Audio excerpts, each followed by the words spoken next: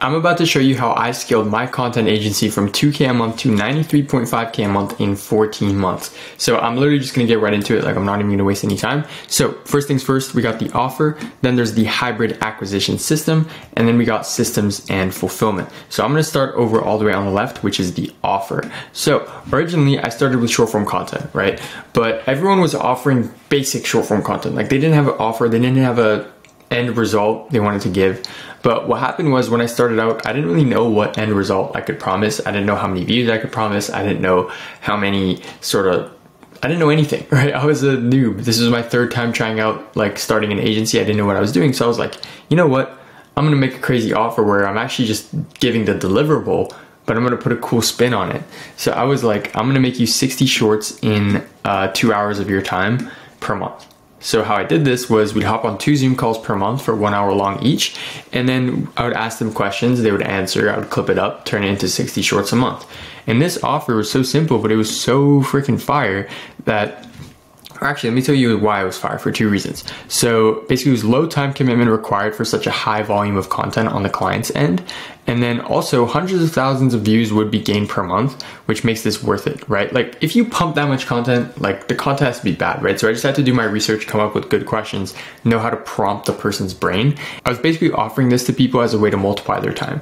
Full disclaimer, this isn't my offer anymore, but basically this offer cooked. So I scaled this up like to 15K a month in its prime, and it took like 3 months, 4 months-ish to get there.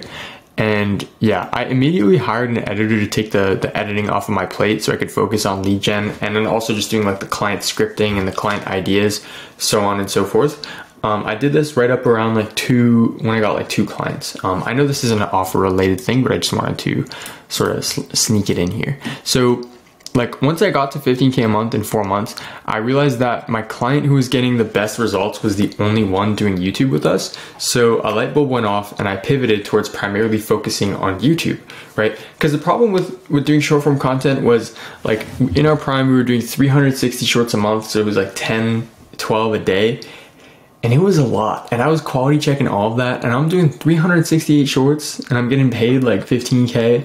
And I was like, I just didn't like it. So then I was like, okay, if this guy, he's getting like quantifiable results, we're making him money. He went from 30K a month to 75K a month. I was like, screw it. Like, let's double down on this YouTube stuff. So I went through a bit of a dip because I was pivoting my offer naturally. And then, yeah, so again, with the YouTube offer, I offered quantifiable end results to the client. So I'll get them like a certain number of sales calls every single month, for example. That's actually the exact offer. I also put a guarantee on it. And a lot of you guys are too scared to put guarantees, but this is what's gonna take you to the next level. Because it's like, bro, if I have to refund you, it's like, screw it, I'll refund you, and like, I'll just make it back, and like, I'm gonna improve on my service. This also puts like a fire under your ass where you're like, okay, I have to fulfill, and it naturally just makes your service better because now you have a money back guarantee on you. So yeah, I scaled this offer to 93.5K a month. So what the offer was is, like, I guaranteed them sales calls through YouTube, and it cooked, right? I ended up adding short form content back in when I got the systems down. So that makes up like 25% of our revenue now. And then 75% is like YouTube and a couple other projects. So my exact offer now is, like, I'll build your YouTube sales funnel that gets you 10 to 30 qualified calls every single month, or you don't pay. And people love this, right? And the type of people I'm attracting with this offer, this is something important I want to talk about, is I'm not attracting like little people who they want video edits or, you know, something like that. It's like, no, I'm attracting people who they run businesses, they make money, and they want to make more money through the videos, which is the exact person you should work with anyways. Because if you're not producing a result for your clients at the end of the day, like, you're just a guy that they can cut off at any time and just replace with somebody cheaper.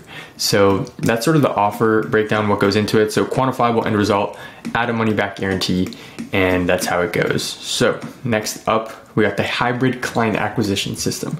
I feel like on Instagram ads, bro, people put like, oh, this like funny name on it, like the hybrid blah, blah, blah, like something stupid. Like, I call it simple. Hybrid client acquisition system. The reason why it's hybrid is because it actually is. I didn't just make that up. I do outbound and inbound. So I'll start with outbound. So I had zero social media presence, so I couldn't rely on inbound marketing, right? So I started with cold outbound, which was manual outbound, like not automated. And I was sending 5 DMs a day using the Dream 100 method, which was basically just sending free work to people. And then I followed up with prospects continuously and tracked all the messages on a Trello board so I could know when to follow up, know all that stuff. And basically for every 100 people you reach out to, you'll sign 1 to 2 if you're doing it correctly. And this is gonna start from the 3rd week onwards due to conversion windows. So basically what a conversion window is like, all right, let's say I reach out to you on March 1st. You're probably not gonna buy from me till like March 21st. That's sort of what I realized like personally. So I signed my first client in 24 days. And then also that's just what I heard from other people, students, and just other people who use this same outreach method. So one thing I really wanna emphasize is that this is not automated cold outreach. I never really had that much success with it. I've signed like 3-4 people from cold email, but I've sent like a lot of cold emails. Like this manual outreach prints 1 to 2 people for every 100 people I reach out to. Like give me that any day. And it's like, I'm picking the people I reach out to. It's not really like the lead list, and sometimes leads squeeze through the cracks and all that stuff. So I still do Dream 100 to this day, and like I'm at 93K a month, so I know it works. And my students have done it, my friends have done it, and it works. And next up, as I was doing cold outbound, I started building my personal brand on Twitter and YouTube. I knew this wasn't gonna pay off in the short term, so that's why I was doing the outbound marketing, but in the long term, I knew this would work, right? So here were my inputs. 2 tweets a day, 10 Twitter replies to people in my niche who were like bigger than me, like around like 1K, 2K followers plus. 1 auto DM lead magnet giveaway on Twitter per week. Threads here and there, and then like 1 YouTube video per week. As much as I could, I was like slightly slacking on this, and then anywhere from like 10 to 30 reels per month. So one thing is like, if I'm selling a content related service, I better be making content. You know what I mean? But yeah, I also optimized my profile so people knew I was a real person, knew my offer, and knew the outcome. So you can't just reach out to people with like a bad profile, because like whenever you reach out to people, like the first thing they're gonna do is click your profile, maybe even click your website before answering you, right? So it's important to have this dialed in. And another thing I did was document my entire journey in the form of a Twitter thread. So this established credibility and gave people a reason to follow me. Some people would think like, oh, you're documenting your journey and freaking people are gonna know you just started yesterday. But I just like being honest. Like, yeah, I'm that kid who just started like 20 days ago. I started this agency. And like, I didn't care, and it worked out. So I always tell people to do the same. And what's going to happen is like, as time goes on, this thread is going to be more and more helpful, because people are just going to click it and be like, yo, this guy started his business 15 months ago and he's still doing the same thing. And it just helps out a lot. And then also it's just cool to look back on, you know, documenting is fun. And on YouTube, I focused on making videos explaining my offer, but also telling people how they could just do the stuff with themselves without hiring me. So I would say like, hey, how to record 60 shorts in 2 hours, right? I would just tell people the method.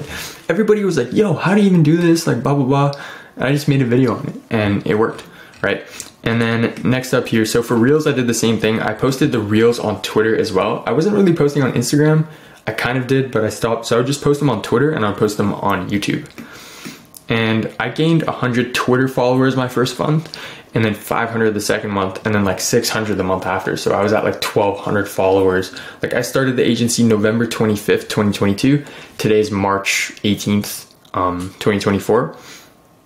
And the follower growth is like slow at the start-ish, kind of, but then it like ramps up. So you just gotta keep pushing.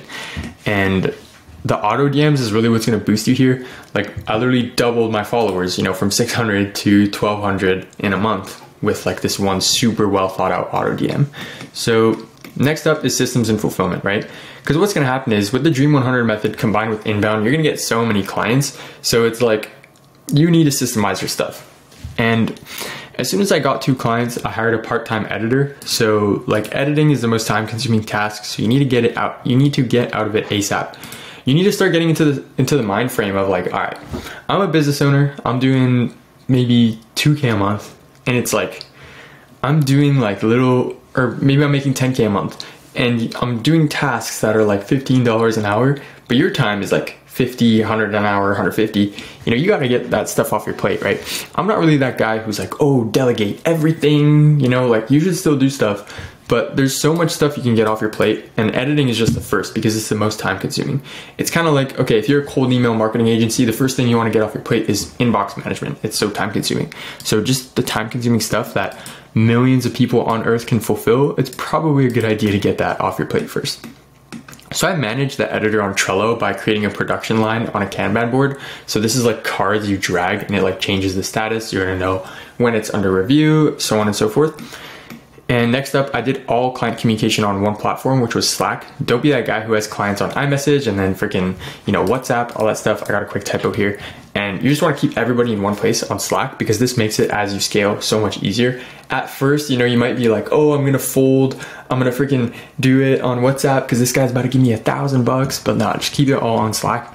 If you're about to like actually fumble a deal because like this guy wants to use like Discord or something, just do it. Don't be like, don't say no to money if it's like profitable, but you want to be like assertive, be like Slack, we're gonna use Slack, and it'll work if your offer is good enough. So next up, every editor could manage 2 to 4 clients depending on the editing quality the client wanted. So for long form, basically 2 to 3 clients, and then for short form, technically could manage like 3 clients nowadays, but if you're doing like mid quality shorts, which is fine, some people want that, one editor can take on like 5, 7 clients type thing. Probably 5. And next up, also I would hire in advance. So like, let's say, hey, I'm growing steadily, 2 clients a month, 3 clients a month, 4 clients a month. And then like my churn is like, okay, let's say for every like 10 clients I get, I lose like 1 or something like that. Then like what your growth is, right? You're gonna hire in advance, because what's gonna happen is if you overload the system, you don't have enough editors, clients are gonna be like, yo, where's my videos? And then they're gonna leave. So you can hire in advance, and the best part is we're gonna be paying these editors per video. So like, and you tell them that, you'd be like, hey, the first week you're on here, like I'm probably not gonna give you any videos other than some training stuff. You wanna just use that initial time to ramp them up, and then boom, you get a client, pass it to them. Obviously, you need to quality check them, watch over them, give them advice, so on and so forth. But yeah, one thing I want to emphasize is when you hire someone, it's not just like, boom, I just bought back 10 hours of my time. It's more like you hire someone and it's even more work because now you're like training them on top of like making sure it gets done. But that's just how it is, because after like a bit, it's gonna get good. So I did all the ideation and scripting myself, and then I let the editors edit, and then I quality checked every video. That's how the system looked. And I basically like always went back and forth between like trying to hire people for ideation and scripting and then like firing them, and then I would do it myself, all the way up until like 60K a month, which was like a year later, where I finally got someone who was like good at it. But all the way before that, it would like pass to someone else, then always come back to me. So ideation and scripting is like easy. Like if you're skilled at it, right? You're good at copy, you're good at coming up with ideas, you understand how the content game works, so on and so forth. After I passed 40K a month, I got an operations manager for 3K a month, and this was good because now like this person would manage the editors, and it just made everything super easy. And after I passed 60K a month, that's when I got my good quality checker, who I also promoted to copywriter. So this person does both of these. And then from 44K a month to 60K a month, I transitioned from using Trello to using Airtable since it's more customizable. But Trello is like super good and super simple. You always want to just keep stuff simple until it breaks and then like switch over. That's just sort of how I think about it. I also promoted my most senior editor to the lead editor position so he could train up my editors and like kind of help manage them. And in December 2023, so we did 60K, January was 87, February was 93, and this month is March, we're pushing for 100K. So at this point, I'm basically out of like almost everything. So I don't like it when people say, oh, I automated my agency, blah, blah, blah. It's like, no, like if you even like reach out to my clients, like they'll tell you, oh, like Ayman is on, if I ask him something, he's there. So it's like, I'm still there. I'm still doing stuff.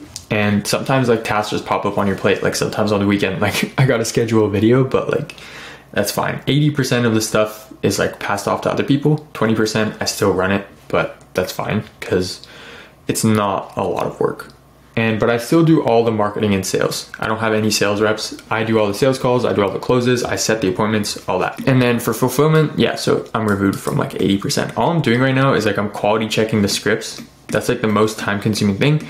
And then also like I oversee everything, you know what I mean? So it's like, I'm just like keeping tabs on people, making sure like stuff is getting done, quality is good, so on and so forth. And that's pretty much it, what it looks like systems wise. So that's pretty much how I scaled from 2K a month to 93.5 in 14 months. I basically went from 0 though in 15. So that's pretty cool. But here's how I'm gonna scale from here. I'm turning down acquisition like just slightly, because you never want to completely turn it off. I'm just systemizing a couple things, ramping up the copywriter more, and just making like 2 new hires. I actually already just hired one like yesterday, and then I'm trying to get one more new hire in that's going to really push us to that next level. And that's sort of the plan. I'm pacing 200 to 250 by end of year. This is all US dollars, by the way. So I do have a coaching program. I don't care, I'm gonna pitch you. So if you wanna get coached by me one-on-one and receive a custom 4-month plan tailored to your content agency, covering what exactly you need to do to scale, and get coaching calls from me every single week, hit the first link in the description and book a call with me. So here's what's inside the Content Agency Accelerator. You're gonna get a one-on-one onboarding call with me. You're gonna get a custom war plan covering how you'll take over the next 4 months. So inside, it's gonna have the exact next steps and how long each step is gonna take, and also like just what you need to do to scale, pretty much. You're gonna get a group call plus Q&A like once per week, and then you're also gonna get 7-figure content agency blueprint course. So what this means is it's a course. So inside, I'm revealing exactly what I did, along with my copy paste systems and SOPs that allowed me to manage 25 plus active clients. I still manage that number, and a team of 10 plus. We're currently 12, as of yesterday, I guess 13. So yeah, guys, that's everything. That's what's inside. And if you are interested, hit the first link in the description and book a call with me. This program is not free. Don't book a call unless you have funds ready to invest in yourself. At the moment, I'm like preferably working with people who already have like 1-2 clients type thing. You know, you're at like 2K a month, maybe 1K a month, maybe 3K, 4K. Even if you're at like 10K or 20K a month, I can still work with you because you guys are probably still employees. Basically, you're not business owners. But if you're at like $0 a month, you should probably DM me on Instagram first. But if you're at like 4K a month, 2K a month, that type of thing, like just book a call or above. I would say if you're above like 80K a month, don't book a call. But yeah, make sure to add all of your business partners to the call as well. And we'll chat soon. Peace out.